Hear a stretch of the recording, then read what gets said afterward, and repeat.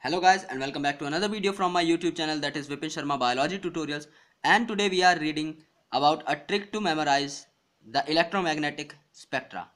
So the trick is cause, that's simply the abbreviation of because.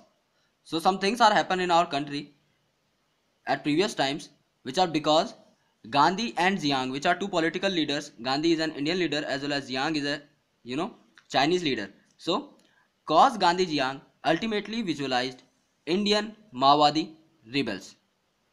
So the Maowadi rebels that are happening in India, these are ultimately visualized by Gandhi and Jiang. So let's memorize the trick one or two times more. Cause Gandhi Jiang ultimately visualize Indian Maowadi rebels. Again, cause Gandhi Jiang ultimately visualize Indian Maowadi rebels. Now what does the particular trick means? Here cause simply means cosmic rays, Gandhi means gamma rays, Jiang means X-rays, ultimately means UV rays, visualized means visible rays, Indian means IR rays, Maowadi means microwaves, and rebels mean radio waves. So, cause Gandhi Jiang ultimately visualize Indian Maowadi rebels simply means cosmic, gamma, X-rays, UV, visible, IR, micro and radio waves. Now, when we are standing in a particular line, for example in school assembly, then we are standing in increasing order of height, the smallest one in the first position, then the larger one, then in this particular order. So as in a particular assembly line we are standing in a order of increasing length. So in this particular series these waves are in increasing wavelength. You can memorize this by this particular trick, that in morning assembly we are standing in a particular manner, that is in increasing order of length. So all these waves are arranged in the increasing order of wavelength in this particular series. Wavelength is represented by a sign that is lambda. So what is the order in increasing wavelength? Cause Gandhi Jian ultimately visualized Indian Maowadi rebels. And we know that these particular things, that is the wavelength and frequency, are inversely proportional to each other. That is, when wavelength increases, frequency decreases. So if this particular series is in the increasing order of wavelength, then in this particular direction the frequency is decreasing. And we know that the energy is directly proportional to frequency. Then in this particular direction, since the frequency is decreasing, so in this particular direction energy is also decreasing.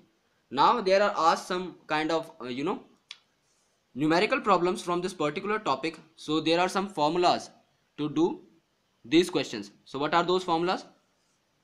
E is equal to h nu. Energy is related to frequency by this particular formula. E is equal to h nu, where h is a constant. We can also derive it as, we know that energy is directly proportional to the frequency, as we have learnt just above this. Okay, since energy and frequency are directly proportional to each other, then to remove that proportional sign we have used a constant, that is h. This particular constant is known as the Planck's constant, and it has a constant value that is 6.626 into 10 raised to power minus 34 joule per second. So whenever you have given energy as well as frequency, or whenever you have given one of them, you can find the other one by using this simple relation. And when you are given frequency, then you can find other things too. For example, E is equal to h nu. We know very well that E is equal to h nu, and we also know that nu is equal to c by lambda. From where this particular statement is derived, or this particular equation is derived, c, that is the velocity of light, that is 3 into 10 raised to power 8 meter per second, is equal to lambda into mu, that is wavelength into frequency. So the velocity of light is equal to wavelength into frequency. So the frequency will be equal to c by lambda, and lambda is equal to c by mu respectively. So when we put the particular value of lambda in this, or the particular value of mu in this, then we got this statement, which is very important from examination point of view, as some sort of questions were asked in which one of the values is given and you have to find different kind of values. For example, you know very well about the value of c, that is a constant. You know very well about the value of h, which is also constant. So if you are given frequency or wavelength, then you can easily find energy also. So these are some sort of relations which are very important from examination point of view. Let us revise them once more. We know that E is equal to h nu from this particular equation, where E is proportional to mu. So since E is proportional to nu, then to remove that particular proportionality sign, we have introduced a constant, that is h, Planck's constant here, which has a constant value, that is 6.626 into 10 raised to power minus 34 joule per second.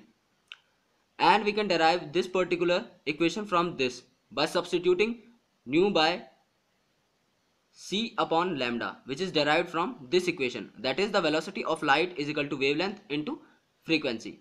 So from these equations we can derive that E, that is energy, is inversely proportional to lambda, and energy is directly proportional to frequency.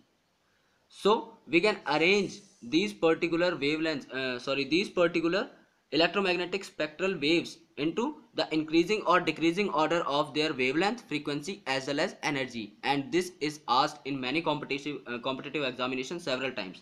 So I hope that this particular video is going to help you a lot in your examination. Thank you so much for watching this, and if you have liked it, then subscribe to my channel. Thank you so much again.